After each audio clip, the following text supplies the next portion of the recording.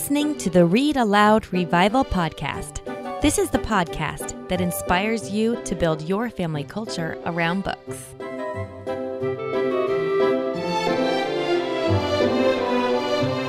Hello there, Sarah Mackenzie here. You know what this is? This is a bonus episode of the Read-Aloud Revival podcast. We plan out and schedule our podcast pretty far in advance so we can make every episode as good as possible for you and worth every second of your time.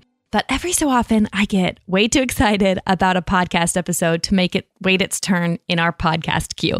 And that shows up as a bonus podcast. Today is such a day. It's going to be a great show. We're talking to Melissa Sweet about her brand new book, Some Writer, The Story of E.B. White. I am so excited about this book because I think E.B. White is one of the finest writers of children's books, one of the finest writers of all time. Mom to mom, I want to give you a little heads up on this one. The book is gorgeous and wonderful, but do peek at page 46 before you launch into it or hand the book over to your kids so you can decide what you want to do with that paragraph in the middle of the page. You know your kids and family best, but I wanted to give you a heads up so that paragraph doesn't catch you by surprise. The book is fantastic. The illustrations and mixed media collages are spectacular. Let's go talk to Melissa to find out how she made this work of art.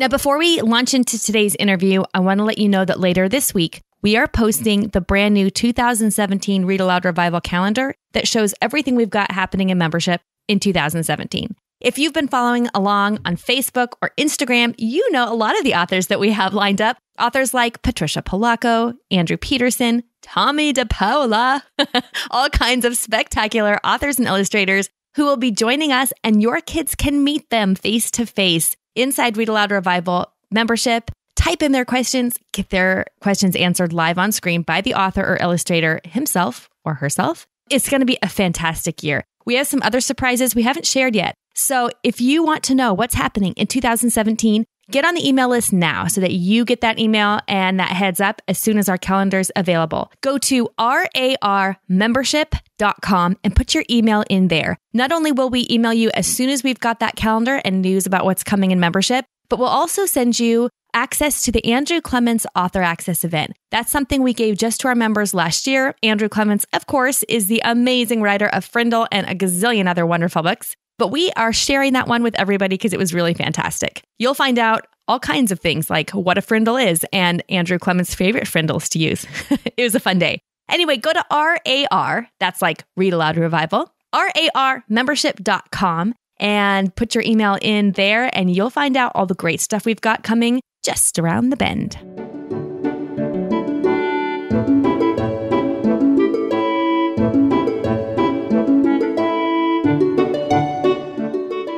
Many of us are quick to name our favorite children's authors, but so often the artists who illustrated those books are what we really recognize on the shelf.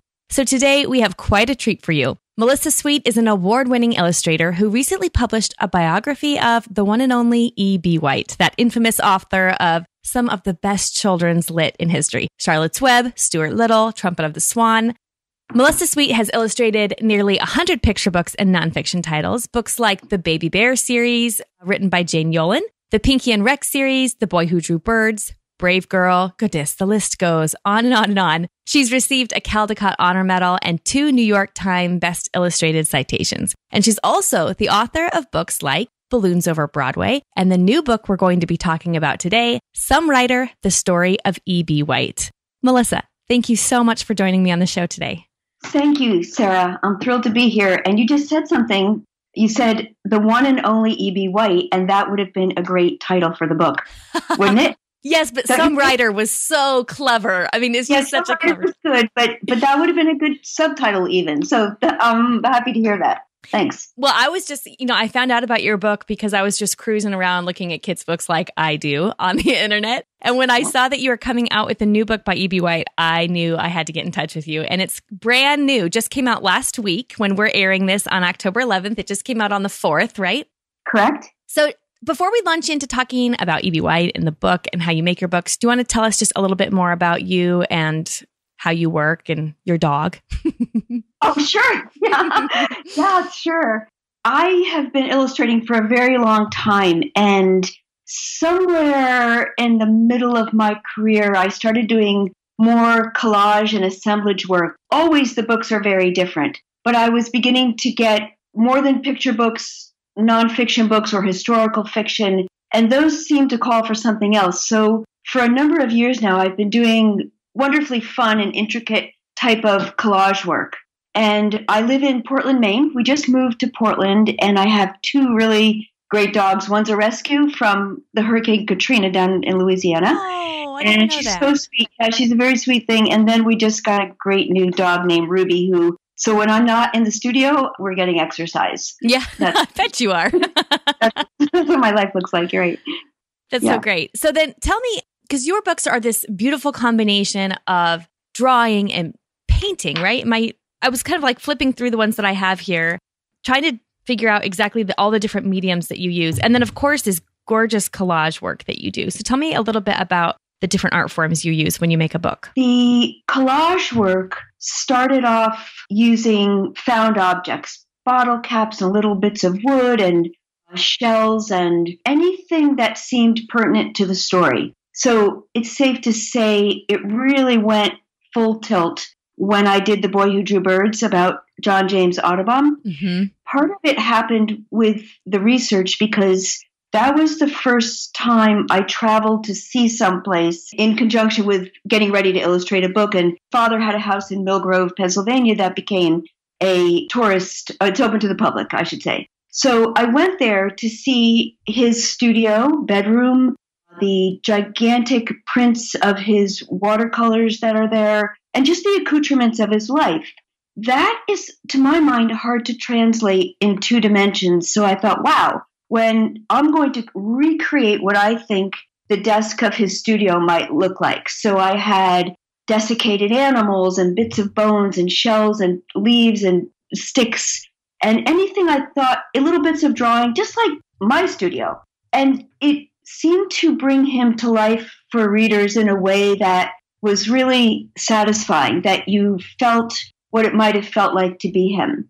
So that continued on. When I did Balloons Over Broadway, the main character, Tony Sarg, the man who invented the Macy's Parade Balloons, he's nothing like Audubon. So what should those materials look like? And in that case, I made papier-mâché puppets and used wood and very simple materials, old children's blocks, to make a bunch of toys that I was going to photograph for the book. Or I have photographed, I should say. I don't do the photography, but my work is very three-dimensional, like three-dimensional assemblages.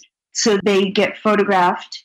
In conjunction with the three-dimensional pieces, there's flat pieces. So I'll do a painting for a spread, for 2 dimensions, and that becomes merged with the three-dimensional pieces in the book. And we have some very talented people in the production department who make it feel seamless, because it could look very chopped up, but it looks like one person did it, and it's it has the same feeling, and not only in the textures and materials, but in the color and the way it's reproduced. Oh, it's so beautiful. I really feel like the pages jump out at you. Like you could spend a lot of time just looking at each page. And like you said, it looks seamless. It's just astounding how beautiful. Yeah. It kind of takes you by surprise. Every time you turn the page, you think, what am I? It's like a surprise.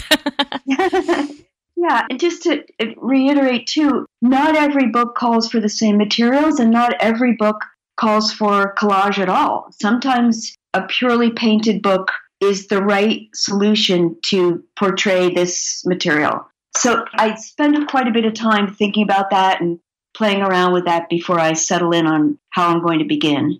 Wow. Okay. So I think the first encounter I had with your art was probably those Ebu counting birds wall cards. I ran into those on a little weekend getaway I went on with my husband, and I had to grab them for our schoolroom. We homeschool our kids, and I had to put them up because they're so beautiful. And then I thought, I need to find this artist online, and discovered that you had illustrated Jane Yolen's books. And then, of course, the John James Audubon book was something that I already had on my shelf. So I just putting it all together, I thought, oh my goodness, this is beautiful. So when you get a new project to work on, you're saying that you basically take you just kind of play with it for a little bit to decide exactly what medium is going to tell the best story. Is that what you're kind of saying? Yes. And the research, especially for instance, a nonfiction book, will help me dictate. I'll read and see bits of people's lives that I think could be incorporated into the collages. I did a book with Jen Bryant, the author Jen Bryant. The title's A Splash of Red, yes. The story of Horace Pippin. So that was a very different book because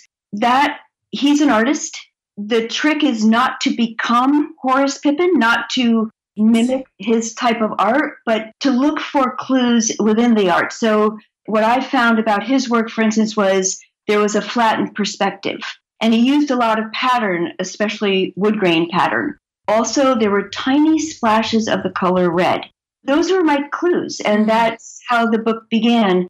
That's true of every book. And that's part of the fun of it, though, is really honing in on and finding the exact right recipe for beginning the art. And that's what makes each one unique and fresh and just a lot of fun to make.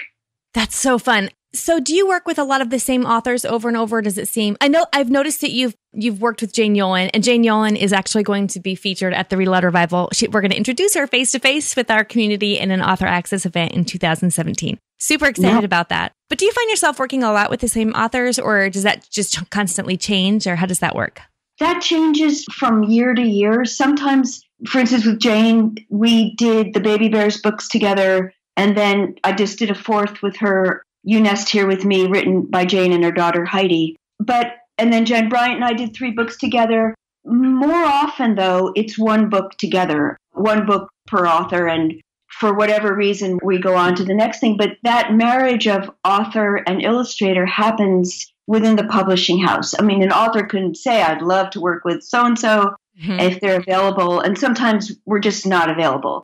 There's probably a short list of who could illustrate this book. But I think because each book is so different for each author, they look to have that marriage be special and carry the material through in a new way. So I think it's very careful.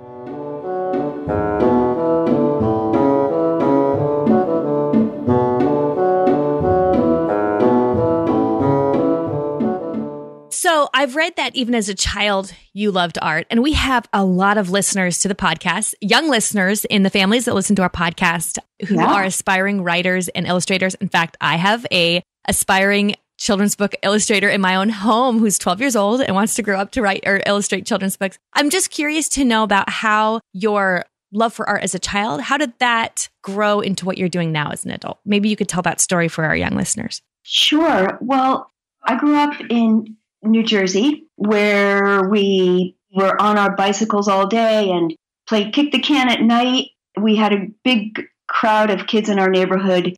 We had a wonderful public library, and we used to ride our bikes to the library and come home with books. But to be honest, I wasn't such a great reader. I loved books, but that wasn't my go-to place. I always wanted to be making things. My mom was a great sewer. My grandmother was constantly doing crafty stuff. My father did carpentry, so having tools and glue and construction paper was all around me. And also I had a lot of kits, and I'm sure these kits, it's almost like the pieces that I do for Ibu are an extension of my childhood, the matching games and all those the wonderful puzzles and gorgeous pieces she'd come out of Ibu were a little bit like when I was a kid and I played with Spirograph and Etch-a-Sketch and paint by numbers. So those toys are really design tools, and they taught me a tremendous amount. They occupied my unending energy that I had as a kid. So I think it was... that you probably still wish you had, right? If you're anything like me. Sometimes. Exactly. I think that they were very satisfying. It's very satisfying to play with a Spirograph. So I had a lot of fun doing that. When it came to... I never really thought I'd be anything but an artist. It was after college, discovering that I loved painting and drawing best, that I was just looking for ways to portray my art, doing anything, greeting cards. I understood that an artist had to be entrepreneurial, so I was looking for ways to do that. And I loved children's books. The children's book illustration in the late 80s was kind of a renaissance, I think. The printing process had changed, and we were seeing David Macaulay and Chris Van Allsburg and a lot of wonderful people just come in onto the scene that were making these books that just look like nothing else. Yeah. So that's a little bit how it happened. David Macaulay has a special place in my heart. We just chatted with him at Read-Aloud Revival in membership, introduced him to the kids. He did an author access event for us last weekend, and he showed us how he did his sketches and how he drew the woolly mammoth on screen live, and then sent me the sketches in the mail. It was like, I went and checked my mailbox, and I think could not wipe the smile off. My husband is building a frame for it. That's how excited I was. That's awesome. Yeah. That is I would too. He is such a man. He is like such a great man. It was such a treat to meet him. So his work is really astonishing. So yeah, it truly is. Okay. So you do lots of biographies, which I love how you tell the story of a person that makes it really come alive. I mean, this is what I think history really should do for our kids, which is tell a story of a person in time and the world around them and make it come alive for them so they can really feel like what it might have been to live there. But you've written a book, and I just got this one because I hadn't seen it before, The Right Word, which is a story about the man behind Roget's Thesaurus. Well, Roget and his thesaurus, that's the subtitle. You said A Splash of Red, which is a book about Horace Pippin, Brave Girl, and of course this new one about E.B. White, Balloons Over Broadway, about the man behind the Macy's Day Parade. So tell me, how do you choose who to write about when you're writing a biography? Or illustrating a biography? Almost all of those books that you just listed came to me from other authors. And I'm guessing it came from my work in The Boy Who Drew Birds. Yes. Okay. So publishers found me, and working with Jen Bryant we did a book, A River of Words, the story of William Carlos Williams, the poet. That was a very interesting project and probably a defining moment. There were big shoes to fill. Mm-hmm. And so you look at these people and wonder, how can you portray them with to reflect the magnitude of what they've done with their life. And with William Carlos Williams, and not unlike E.B. White, it's a little bit intimidating to find the right formula of how to illustrate their work. So one thing that happened around that time was I was participating in my public library. There was an event around making altered books. So I had this big box of books in my studio that was slated for the landfill. Once a library has a big book sale, the books just don't sell for the third time. A lot of them get thrown away, but we were looking to give these books to artists and have them come up with all different ways of, repurposing or what's the word? Upcycling? Upcycling, thank you. Upcycling books. So I began to use parts of books in my art, and that I still love to do that. I use the front of the book covers, I use the end papers, I use the interiors of the book for collages or to paint on top of. So those were some of the things I began to use. And for whatever reason, they fit these biographies really well. That was just a great beginning for me. So, especially with William Carlos Williams, that took quite a bit of research for me to get to know William Carlos Williams better. I traveled to where he lived and read a ton of his books. The best way to illustrate him, to my mind, was to illustrate the poems that Jen had within the text. So here's where this lovely dialogue starts to happen with an author. I approached her and said, and the art director too, and said, what if we, instead of illustrating the story, so to speak, his poems become part of the story as full page illustrations. That was a very different feeling than coming at it he's running through the woods. Well, is there a poem that talks about that would also portray that? And do we have to be quite so literal? That happened in my research with E.B. White in early readings, especially the Letters of E.B. White. So Letters of E.B. White is a collection from the time he was a very young boy up until he died. And it's a thick book of his letters. And he had the wherewithal to use carbon paper as a youth, too. When he went out west, he took a cross-country road trip, and all those letters written home and written to his friends were all on carbon paper. So there's a record of them, and that was pretty remarkable. In crafting the story, I knew that E.B. White said it so much more eloquently and heartfelt, and it was right from him, that I had to use his essays and quotes peppered throughout my text to give an even deeper story. In the early reading of the letters of E.B. White, it was evident that to be able to excerpt these letters and use them within the story was going to give readers a better sense of who E.B. White was. And how will a reader know they're at one of his essays? So being a visual person, I wanted to separate that out, and not just with a different font. So I thought, well, I'm going to type these up on a manual typewriter, just like he would have done, and then I'll illustrate them. And that was probably the first thing I thought of that was going to separate me from E.B. White and give the readers a little more depth and insight. So it's kind of exciting when you hit on something like that. That's a decision I stuck with. There's many things are trial and error and I discard, but that was one of them. And then the chapter openers, to have these, they're almost in a collage assemblage, the chapter openers. Yeah. They started out with just some hand lettering for the title, but I thought, no, this is such an opportunity to have even more illustration or to set the tone for these chapter openers. And the book is peppered with manuscripts. So again, how does the reader know when they're at an archival piece or a manuscript? Those are all photographed on top of a very pale green paper. The reader might not say, oh, here I am at this archival piece, but there's a consistency throughout the book, and that becomes part of the design process. So as the illustrator and author, it's not just about making the pictures and writing, and I go back and forth between those all the time, but it's the design. The design helps us marry those two. That makes sense, because when I was reading the book, I never was confused about when you were speaking or when he was speaking. That was always very clear to me, but I didn't stop and think about how I knew that so easily. Good. But you put a lot of thought into it. Right. Yeah. If it's invisible, that all the better, because it's not meant to scream. It's meant to go down the road, smoothly and not have it be a bumpy road full of potholes. So that's good. Yeah. Yeah.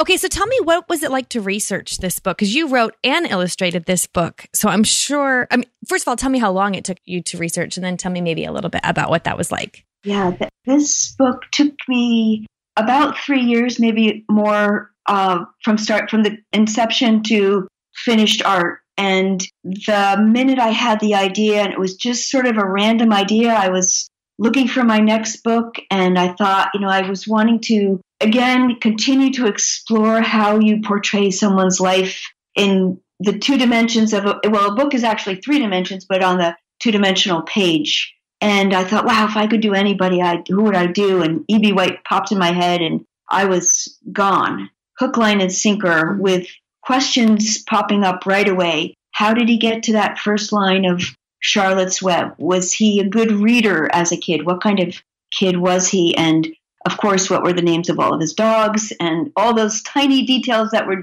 interesting to me? So I went right home and pulled out that Letters of E.B. White, working for about a year, trying to figure out his life. I create a timeline on my wall right away and I'll put up anything, a found object or a Post-it note or anything that feels pertinent to the story. I'll start to stick up on my wall in the time frame, from 1899 to 1985 when he lived.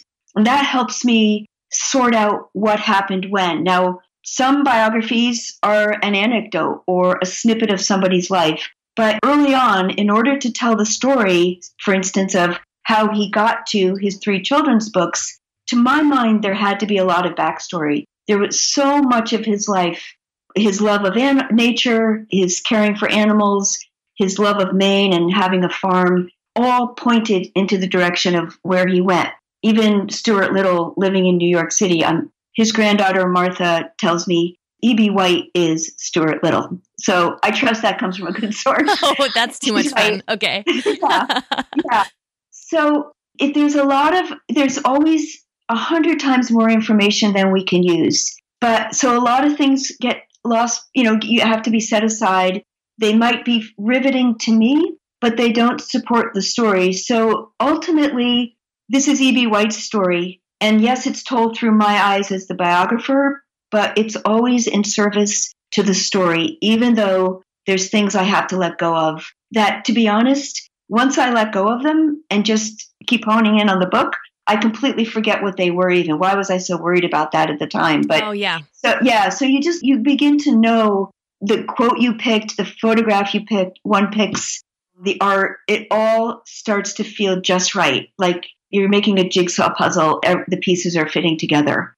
I love that because the way you talk about it, I can tell that you take it so seriously. This is a big task, but you also sound so playful, like putting together a jigsaw puzzle or fiddling around with the different elements of art. So I can hear in your voice when you're talking about it, the joy that you get from making books like this one. Yes, yes. Now, how long did this project take you? This took a good 3 years, and I was about a year into this project before I was very public about it. And even then, I wasn't tremendously public. My husband knew, obviously the publisher knew, but it was almost like I had an uncut diamond sitting on my drafting table that I was so precious that I didn't want too many opinions about it. I didn't want people to say, oh, you've got to include this essay, you've got to include that, or you're going to talk about that. And I didn't even contact the White family for permissions till about a year in. And to be honest, I knew that anybody could write a biography, but I didn't know, I should know this, but I didn't know it, that not anybody can have permissions. So to use the archival materials or the photographs had to be granted from the White family. Oh, I didn't know that either. Well, yeah. And I gave her a very slight dummy. My dummies are notoriously cryptic, and because I don't even know what I'm going to be doing. I just have an idea, but I have to make a dummy for the publisher. So I have to know where the words are going to go, but I certainly don't know what the art is going to look like. Let me interrupt you just for a second. You have to send a dummy to your publisher before you sell the book, before they get behind you. Is that what you're saying? Well, not exactly. Okay. They bought this on the idea alone. Okay. But at a certain point, they say, we're talking about, for instance, things like how many pages is it going to be? So we say, okay, let's start with 80 pages and see how that feels. And so at that point, I'll make a dummy. Got it. And yes, and I'll begin to place the words or, the front matter, for instance, the title page and copyright, and the back matter. We know we're going to have sources. So it's very rough, but it gives us a sense. I see. I had one of those when Martha White said, let's get together and in my studio and we'll talk further. And I knew Martha slightly because we live in the same town and our paths have crossed, and she's been nothing but kind and supportive of my books, and her children had my books. So she knew of my work and she knew of my biographies. And the White family was just unbelievably generous. They granted me permissions. She said, sure, I will. And I promised to do a very good job. But then the wonderful things started happening. Martha said, oh, I've got a scrapbook I think you should come see. And I said, yes, I would love to see that. She stopped by my studio with some home movies. This was it's mesmerizing, the privilege it is to be able to have this kind of resource and to know that I can do anything, absolutely anything, to portray this author, this beloved author. I have everything at my fingertips. So it was, that's how that happened. And once I had access to those materials, I went to Cornell University and looked at all the archival materials, the photographs, his papers and manuscripts.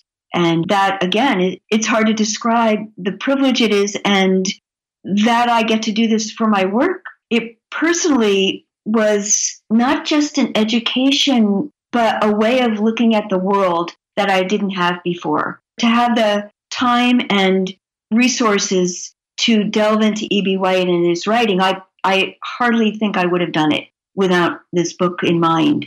But yeah, so I grew as an artist and author from the chance to do this book. That's amazing.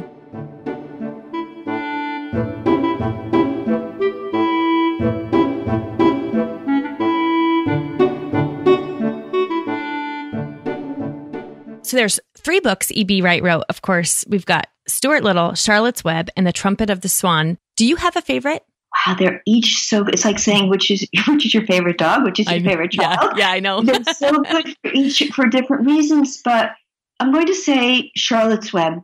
Okay. Because it has a universal theme and it's pitch perfect. That every word in that book feels to me like, I don't know if you have snow where you live, but when you're walking along and you have the first snow of winter and the snowflakes start to fall and they land quietly and perfectly. And that's what that book feels like to me. It's like snow on a path, and the first snow on a path in the winter. It's just, yeah, I mean, I wondered, I wished he were alive for me to ask, how did it feel to him when it was done? Did he know what a masterpiece it was? He must have had some sense that he had gotten it right or gotten it, pitch perfect, I think.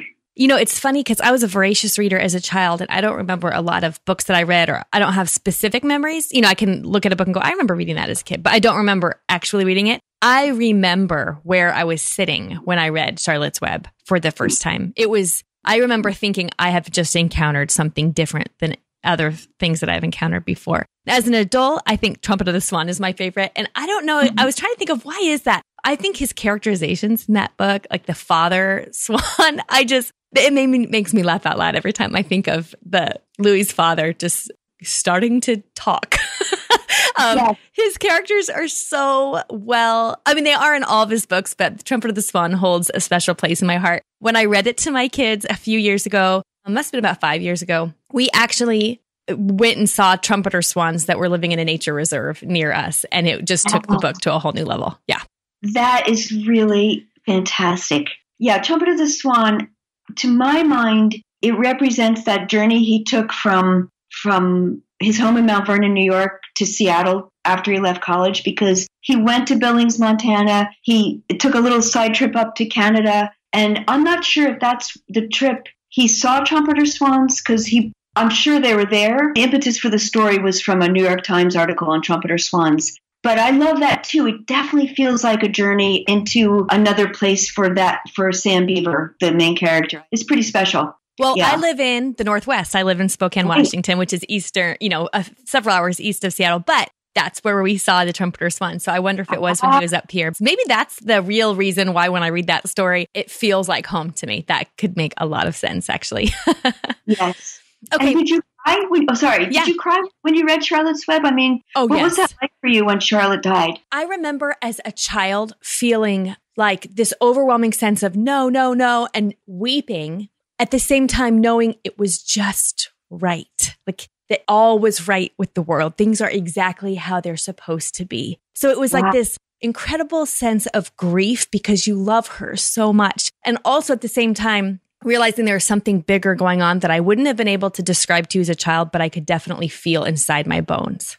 That's a beautiful thing you just said. That's really true. Yeah. Well, this has been such a treat. Before we go, I was wondering if you could talk to our young listeners who are aspiring writers, aspiring illustrators, and tell them, or their parents, some kind of advice or something that you could tell them as they continue on experimenting with words and art. Read a lot, or listen to books, or be read to, because there's something about the music of language that we absorb whether we know it or not. So even if, like me or E.B. White even, was not a great reader, there's still something about the language of words that's so delightful. And I listened to his books much more than I read them. So for 3 years, I listened to them incessantly.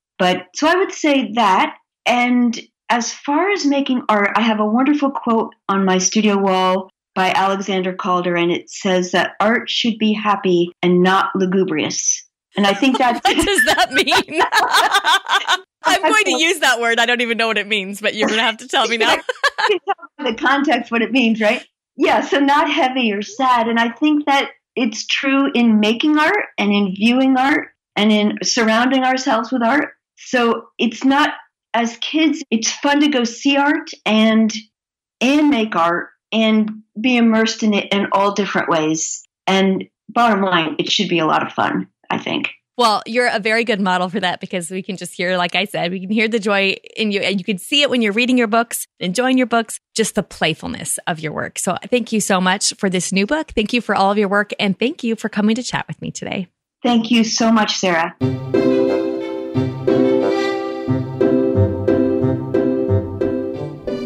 Now it's time for Let the Kids Speak. This is my favorite part of the podcast, where kids tell us about their favorite stories that have been read aloud to them. Hello, my name is Ruthie. I am 9 years old and I live in Dillon, Montana, USA. And my favorite book is Daniel Pinkwater, Knockout Boys and the Avocado of Death. I like it because it's really funny and some of the guys in there say really funny things. Like the main character in the book, his name is Walter, and he is telling the story officially. And he makes a speech in this park that is in his town his town's name is Baconburg. And he makes this speech in Blueberry Park. And he ends with, "School stinks." It is really funny. Another reason that I like it is because Walter and his friend, Winston Bongo, whose uncle is the mighty gorilla who is wrestling orangutans, that is a kind of monkey. A lot of the guys in there say really funny things, and they capture the arch-criminal Wallace Nussbaum for trying to get Rat's uncle.